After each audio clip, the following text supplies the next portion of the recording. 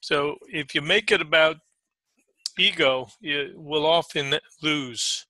What we want to do is look for times and prices that make sense, and wherever we can, go with the flow of the day, unless it's a contra time.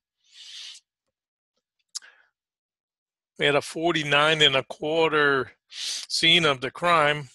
Every rotation today has been higher highs, higher lows, and we are getting into the end of the day, 3 o'clock with 1 hour to go. So the thought process about looking for shorts, no worries. That being said, we've said before, the idea of buying support in an uptrend is usually a better idea to kind of go with that flow. And when we get to the end of the day, that's when typically I start to think we need a contra. We've got a fast down bar, but no traction really. So, and that's where I said, no worries. If it comes back, just scratch the trade. So very hard to imagine that we're going to get a big trade now this time of day in either direction. And the main point of what I'm talking about now is do not make this about your ego. This is about common sense. We've got a very tight range, about a 3-point range since the news. Sometimes we'll get 10 or 15-point range. This has been awful all day long.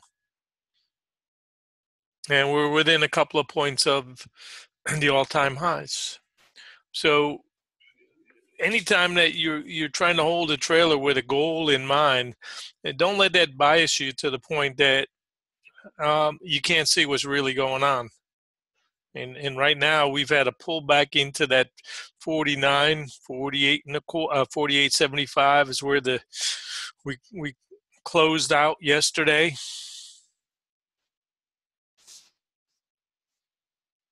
So realistically, we've not made a lot of progress, no matter how you slice it.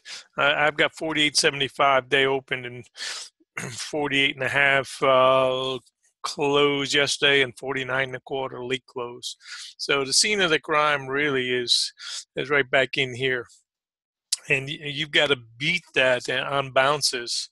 Second time through trade, sometimes you're just looking to risk a couple, make a couple. And we said today, you'd be disappointed if you were looking for, big moves.